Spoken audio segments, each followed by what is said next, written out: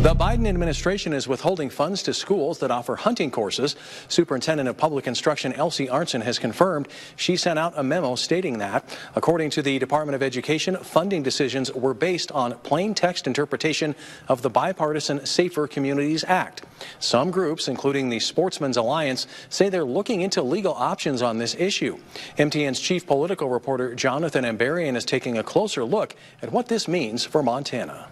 Superintendent of Public Instruction Arntzen says that new guidance from the U.S. Department of Education related to dangerous weapons leaves many unanswered questions, especially in a rural state like Montana. There's a lot of what-ifs. The questions come out of the bipartisan Safer Communities Act passed last year, which included gun safety laws and also investments in mental health and school safety programs. One section of that law prevented certain federal education dollars from being used to provide someone with a dangerous weapon or train them in using a weapon. National media reports, including from Fox News, highlighted concerns from hunting education advocates, who said the department's interpretation of that section meant that funding couldn't go toward hunting and archery programs.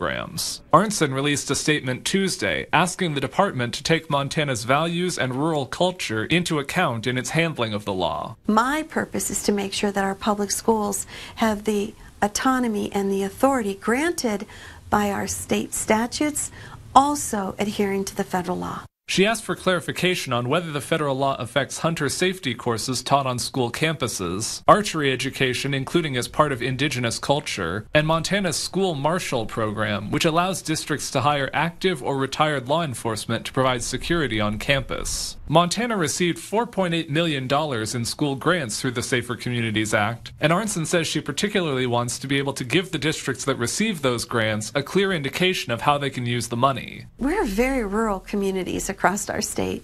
We want to make sure that one size does not fit all. On Wednesday, U.S. Senator Jon Tester sent a letter to the Department of Education asking them to reverse course on what he called a misinterpretation and allow federal funding for school archery and hunting education. MTN is awaiting a statement from the department. A frequently asked questions document they produced says grant funds can go towards school resource officers, but can't be used to arm teachers or train them in using weapons. Arntzen says she hopes to hear additional clarification from the Department of Education as soon as possible, so she can give school districts direction on how they should move forward.